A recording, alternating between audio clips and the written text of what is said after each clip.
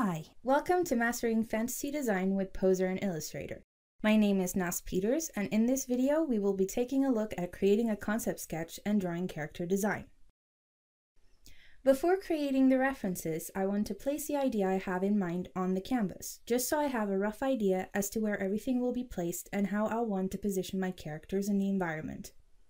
To do this, I open Photoshop and open a new A4 file, which I then rotate 90 degrees by going into Image, Image Rotate, 90 degrees, as I know I want it to be landscape oriented and not portrait. Once my canvas is ready, I create a new layer to start drawing on, and I see if I like the color and brush size before beginning with the very rough sketch. This is only to figure out the placement of where I want everything to go, so I'm not aiming for it to be pretty just yet. What I do already keep in mind is the depth of the drawing, so I've used a thicker brush to draw everything that is in the foreground, a slightly thinner brush for what is to go in the middle area, and eventually an even thinner brush to draw what is in the background.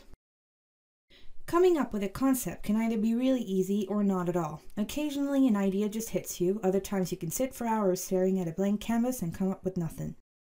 In this case, I knew I wanted to draw an archer after a conversation I had with my roommates, and so I played around with several ideas.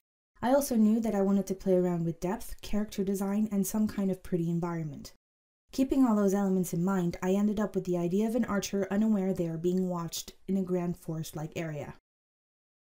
I make the trees stand out by giving them a fill color to help further with the depth on a separate layer, using a thick round brush, same color blue, but the opacity set between 30 and 40%.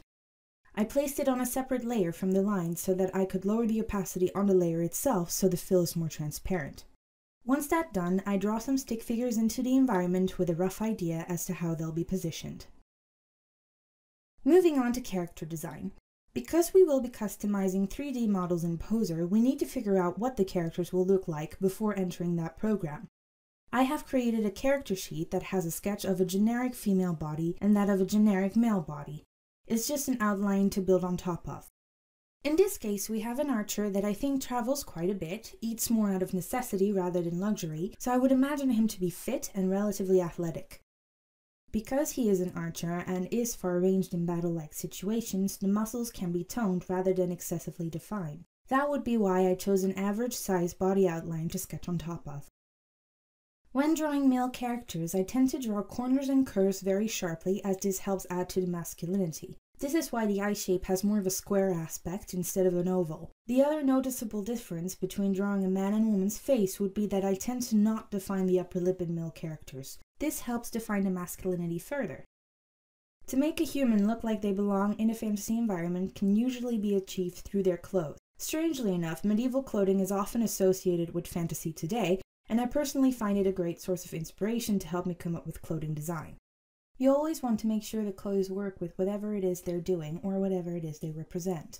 Since we want him to be an archer, I drew the cape to go over one shoulder alone, draping over the arm which will only move forward since it's the one used to hold the bow. Whereas I didn't want anything to hinder his other arm since he'd have to move it backwards. Keeping the medieval fashion in mind, I gave him relatively large sleeves, the shirt then tucked into a large waist belt and hanging down to his knees. He's also wearing knee-high boots, which after some research seem to be quite traditional for archers to wear in those times, and they look quite fancy, so I just went with it. It's okay to wing it sometimes and draw something for the sake of it being pretty.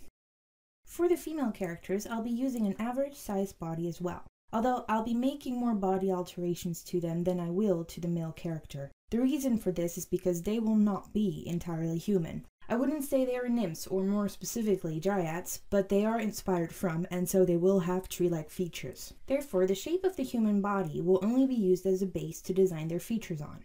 I'm starting off with the facial features again. Because there are 4, of course they'll have their unique features, but much like humans all have eyes, noses, mouths, etc., I want to sketch out a facial structure that I can then later use to apply unique characteristics on. I picture these creatures to be curious, mischievous, and playful. Although they have human features, because they are fantasy creatures, we don't have to follow human anatomy precisely. I give them overly large eyes and mouths to help define their mischievous and playfulness. Both features hold a lot of expression, and so by making them the focal point of the face, that is what the viewer will instantly see. The biggest alteration I made to the body and face were the shape of the shoulders, which I gave a swirl design consistent with how I tend to draw trees using swirl patterns in the bark. And of course the temples are far more prominent than they would be on a human face. I also gave them excessively thin waists to help pronounce the hips, but decided to leave their chest area with as little definition as possible. These decisions I made was to reflect the shape of a tree in their body shape. Not exactly easy to interpret since trees are so different from one another, but the main thing they do have in common is that their foot, where the roots go into the ground, is usually wider than the rest of the bark that goes upwards. The other area we can have a lot of fun with is the hair. Because it can take any shape, I decided to make that the most prominent fantasy feature about them. I sketched them out in a way where the hair strands act like thin tree branches, twirling their way around the face, shoulders, arms, and body, strategically hiding the intimate areas at the same time. When the shape of the hair is giving you a hard time, it can be quite handy to draw it on a profile rather than a portrait, to understand how it is settled on the back of the head and along the neckline. It'll help give you a better idea and allow you to adjust the hair the way you want it to appear in the portrait with help from the profile. At this point, I'm not entirely sure about the coloring of these female characters yet. I'm hoping to give them some green and brown tints so they can camouflage into the trees, but that could also create the issue of having them fading away into the background. So if the green tints I have in mind happen to disturb the background's coloring, I am instead creating textures on their skin that can represent leaves and tree textures, which can then act as camouflage whilst the rest of the skin is still fairly visible. In the next lesson, I will be introducing Poser, and we will take a closer look at what tools we will be using to create our reference. Thank you for listening.